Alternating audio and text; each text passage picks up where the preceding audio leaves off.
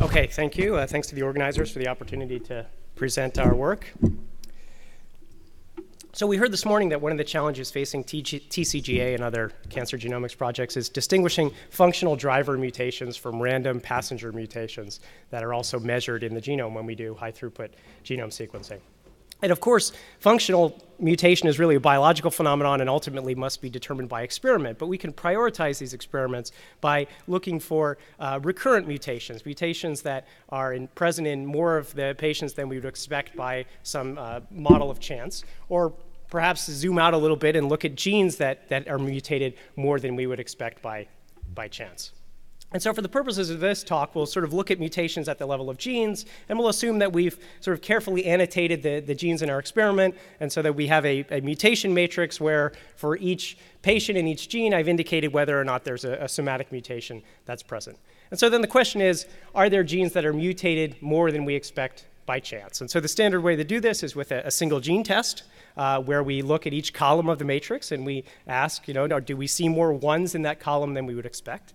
And then since we're performing all of these independent tests, we then have to go do some multiple hypothesis correction to correct for the fact that we did thousands of statistical tests.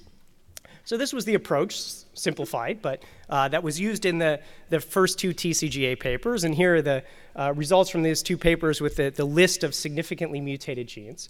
And as was described also this morning, these lists are pretty short. We don't find that many significantly mutated genes at a level of statistical confidence that we're happy with. And there's various reasons for this. Our statistical model may not be good, and certainly that's part of the reason, and our passenger mutation rate may not be quite right. The data itself, of course, has false positives and false negatives in it. Maybe we don't have enough samples. I mean, 91 samples is a pretty small number to try to find recurrently mutated genes, especially given lots of the mutational heterogeneity that's present in tumors. But there's also a biological reason, and that's that genes don't act on their own, but of course act together in pathways or networks. And so cancer is also sometimes called a disease of pathways. And this has also been appreciated in the original TCGA paper. In addition to finding single significantly mutated genes, there were tests of pathways that were done. And the standard approach here is to look at known pathways. So this figure shows a network, and within that network of genes, individual pathways were extracted, and you can then do a variant of the single gene test, just looking simultaneously at multiple columns in this matrix, and again ask the question, is now this pathway, this group of genes, mutated more than we would expect by chance? And here we see that the P53 pathway, this is sort of a schematic, but in the data, the P53 pathway was mutated in 87% of the patients, which was much higher than any single gene in that pathway. Okay, but of course this approach has some limitations. We're only looking at the pathways that we know. We're ignoring somehow the connections between the genes, the topology. We're just viewing these as sort of columns of the matrix. And moreover, this idea that pathways are their own discrete units is somewhat of a simplification. This figure even shows that the pathways themselves are interconnected. This is sometimes called crosstalk. So what we've been doing is we've been asking the question, we have a lot of, and we're getting more and more sequenced genomes. So could we start to develop methods where we can look at combinations of mutated genes that are somehow less biased by prior knowledge of pathways? So in going from, on the left of the picture, known pathways, could we instead look at all combinations of genes, use no prior information? Of course, as we reduce the amount of prior knowledge of which combinations of genes we're going to look at, we increase the number of hypotheses that we have to test. So for example, if we wanted to test all possible groups of fewer than 6 genes, that's 10 to the 22nd hypotheses. We would need a lot of samples in order to obtain any statistical significance. So we might look for some intermediate. So maybe we'd want to somehow restrict our groups of genes by those that are on an interaction network, maybe a network constructed from a superposition of pathways. Even here, if we tried to exhaustively test every part of this interaction network, maybe we look for subnetworks, we don't really reduce the number of hypotheses that much.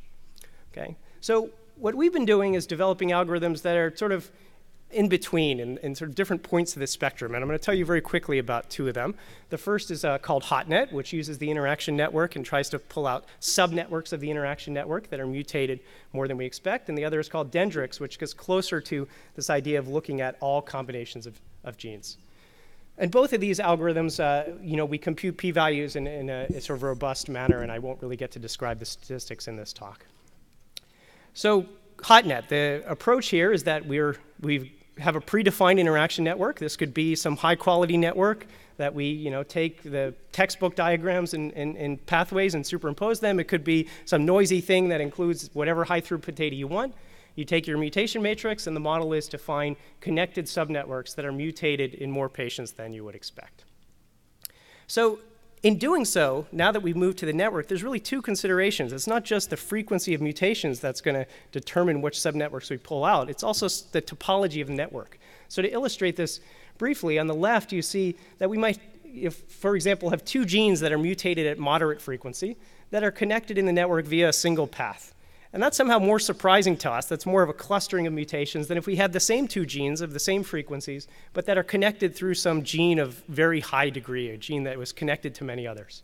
And this problem of having these different topologies actually comes up a lot in looking at cancer genes, because many cancer genes have very high degree in these interaction networks. So we need to account for both mutation frequency and topology. And the model we used for this is we actually think of mutations as sources of heat on the graph. So what we do is we heat up each gene, which is a node in the network, in proportion to its frequency, and then we let that heat diffuse over the edges of the network. And what this does is it encodes both the mutation frequency and the topology of the network in a single model. And so now what we have is a distribution of heat on the graph, and we can then break up the graph and find significantly hot subnetworks. And the significantly hot requires a somewhat subtle statistical test, which again I won't describe, and I refer you to the paper for more details there. But we can get robust p-values and FDRs for testing this hypothesis of significantly hot. So we worked with the ovarian analysis group to apply HotNet to the ovarian data, and this was published earlier this year as part of the paper. And running HotNet on the whole exome and whole exome mutation data and copy number data together, we found 27 subnetworks of the HPRD network, a network that contained 37,000 interactions, 27 subnetworks with at least 7 genes with a reasonably good p-value. And so here's a picture of them. This sort of shows you the subnetworks, each in different color. Some of them are connected to each other. Some of them are sort of more isolated in the network. And so what do you do with such a picture? Well, the first thing you do is you go see if you've found anything that was already known.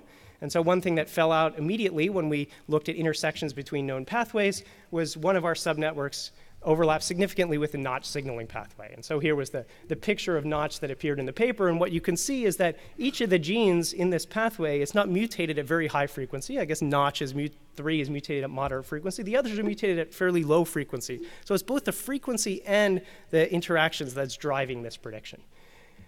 In total, 12 of the 27 overlapped either a known pathway or a protein complex, and others are sort of novel predictions. Some look interesting. They're all published in the paper, and I refer you to the appropriate supplement. So having looked at the interaction network, we decided to go be a little bolder and see if we could just get rid of the interaction network entirely, because interaction networks are noisy, and sometimes when I give a talk, people complain about them. So I said, well, let's get rid of it all, get rid of the whole thing. Well, I said that there's too many hypotheses to test if we wanted to look at all combinations of genes. So what we do is we impose some constraints on the sets of genes we're going to consider. And these constraints are driven by a couple of assumptions that are sort of supported in the literature. And one we've heard about already a few times in this workshop.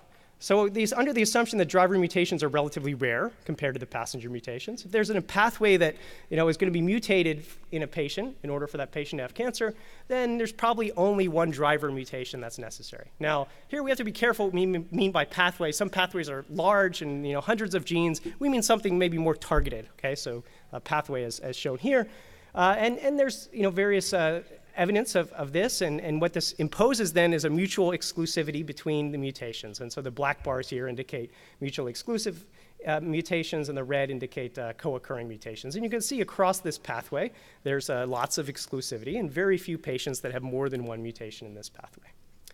Okay, the second assumption is that if the pathway, the set of genes is important, many of the patients will have a mutation in that pathway. So the pathway should have high coverage. There should be lots of patients with a driver mutation in that pathway. So with these two assumptions, we then introduce an algorithm we call de novo driver exclusivity, or Dendrix for short. So just directly from the mutation matrix, we try to find sets of genes, columns. Actually, they should be rows. I've transposed the matrix to match the figure. So rows of the matrix. Here, it's a contiguous set of rows, but that doesn't have to be the case.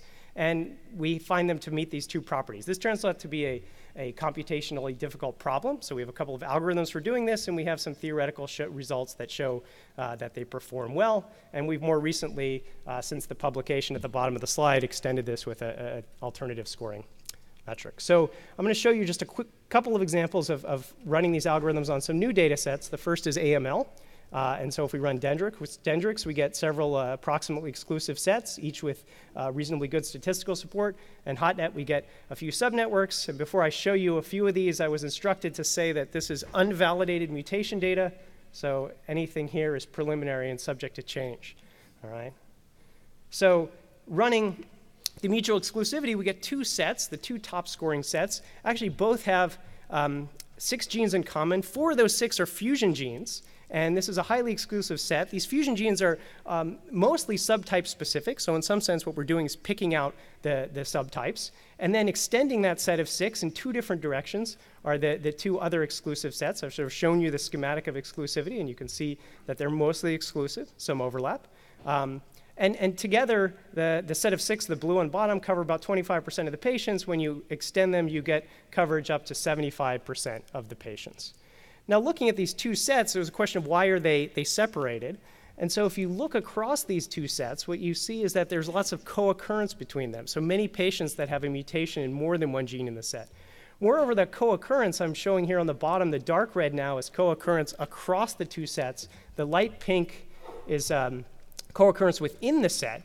And so what you can see is that there's a lot more co-occurrence across the sets than within, as there should be, because these sets were exclusive. But those co-occurrences are actually spread across multiple genes. So what we're seeing is an effect of because we haven't done pairwise analysis, but looked at larger sets, we can actually find these exclusivity and co-occurrence relationships that are not just pairwise, but are more complicated across multiple genes.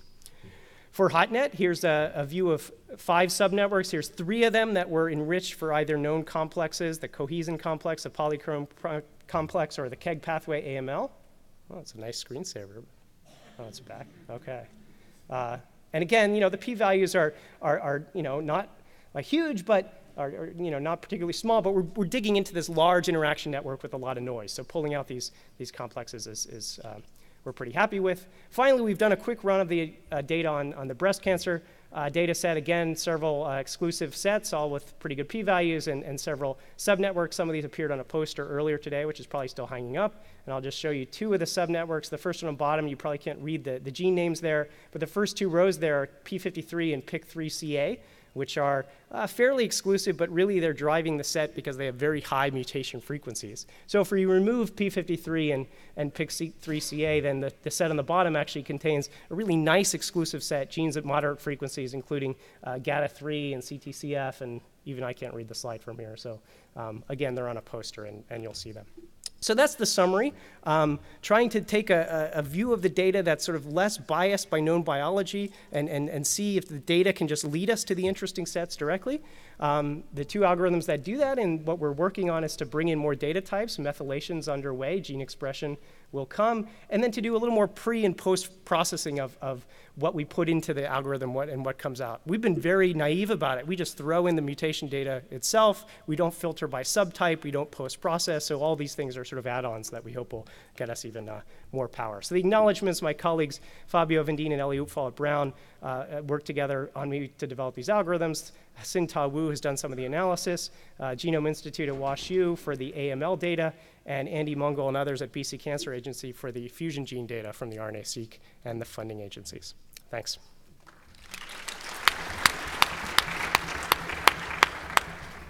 Questions?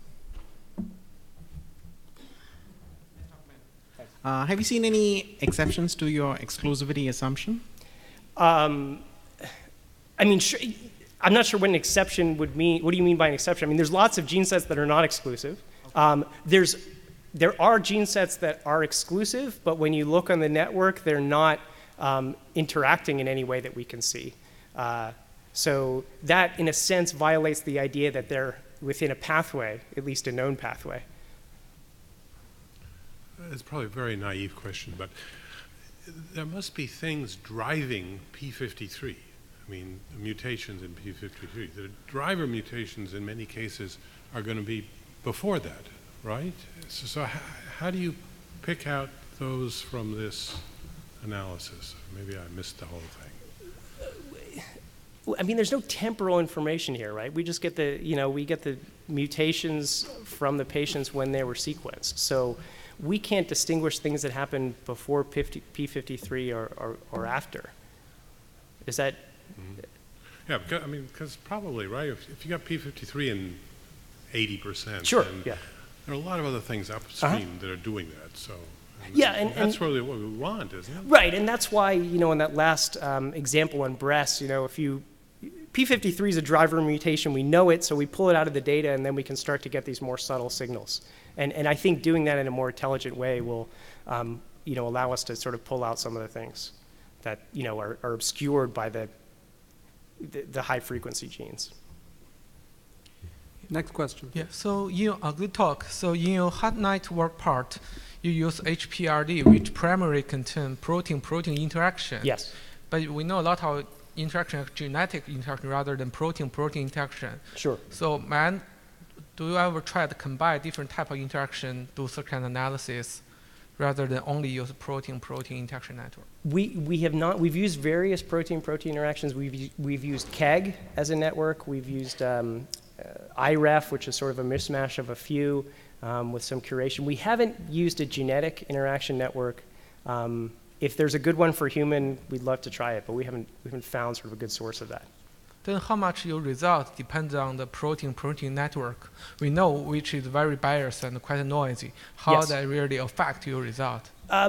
We've assessed this by running it on these different networks, and the results change a little bit, but they didn't change dramatically. Some networks seemingly give sort of nicer results than others, at least in terms of the known biology. But yes, I mean the network we're taking as information. Other questions? Okay, thank you. Thanks.